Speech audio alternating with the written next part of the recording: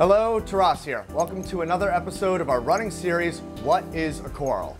Today, we're going to be straying a little bit from the pure fleshy soft corals, and we're going to be entering into the beginning forefronts of the hard corals. Once again, we're going to be revisiting kind of a greater Great Barrier Reef family. So this is corals that are in the wild, found around Tonga, the Solomons, of course the Great Barrier Reef in Australia, Papua New Guinea, Indonesia, Philippines, etc. This is the Euphyllidae.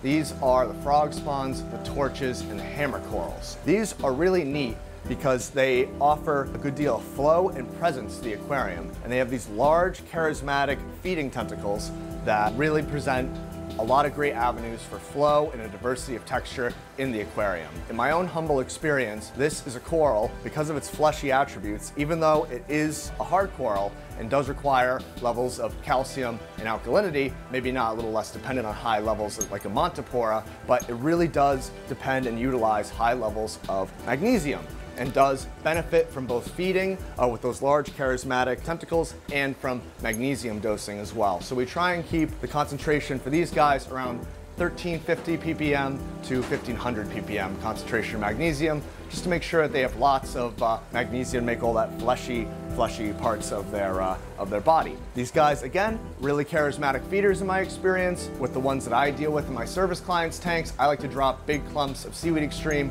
or even some Hikari frozen fish products directly on the coral and watch as they observe. So for some more tips and insights into this very robust and charismatic family of corals, the Euphyllidae, let's check in with Eli in the trenches. Hey there, Eli again, here to show you an up-close look at the Euphyllia corals. Like Taras just said, this includes the torch corals, frog spawn corals, and hammer corals. These definitely tend to be a fan favorite, kind of around the board. Definitely a lot of people have an Euphyllia obsession.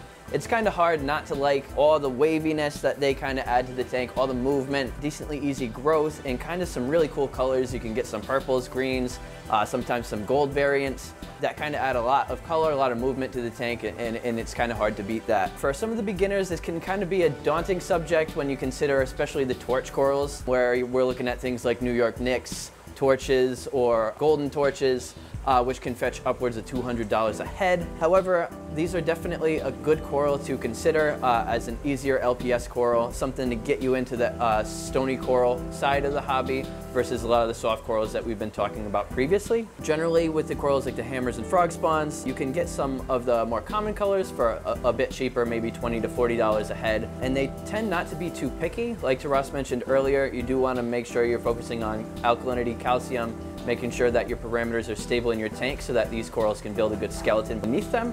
However, they tend to be an easier coral when you want to get into some of the hardy corals. As far as placement goes and demands of these corals, generally you want to go for a place that's kind of got some moderate to higher light and moderate flow. These corals tend to like a decent amount of flow, and you can get some of the best looks out of this coral with a decent amount of flow, but too much flow can kind of irritate the coral and sometimes cause them to bail heads, where they will actually lose heads off of the skeleton. Generally, in the hobby, we deal mostly with the branching varieties of all these corals, but each of the representatives of this family also have what's called a walling type, in which the skeleton underneath them will grow kind of a tracking shape to it, almost like a tracky coral or a fox coral. Some of these corals that grow like a really long extended skeleton that would have multiple mouths in a single polyp. However, it's a lot more common to see corals like these ones, which are the branching types, where you basically have heads that start to grow, form, get a little bit larger, and they'll split in the middle, and you end up with two heads. Sometimes you get branches off the sides. In terms of aggression, some of these corals can tend to be a little more aggressive than other corals, so placement can kind of be a little bit of a hassle. When we start to look at the torch corals, these tend to be the most aggressive of the bunch, and it's generally recommended to keep these within a few inches of any other coral. You don't want them to touch other corals because they have a very potent sting. However, torch corals can generally touch other torch corals without problem. The rest of the Euphyllia, the hammers and frog spawns, they can generally touch each other, regardless of whether it's a hammer or a frog spawn, without much issue. However, they might tend to sting other corals if they're placed too close to them as well. On occasion, you might also run into hybrids of these corals. A lot of times you'll hear people refer to a frammer coral, which just is basically a hybrid between a frog spawn and a hammer coral, where it looks mainly like a hammer but might have some branching toward the tips.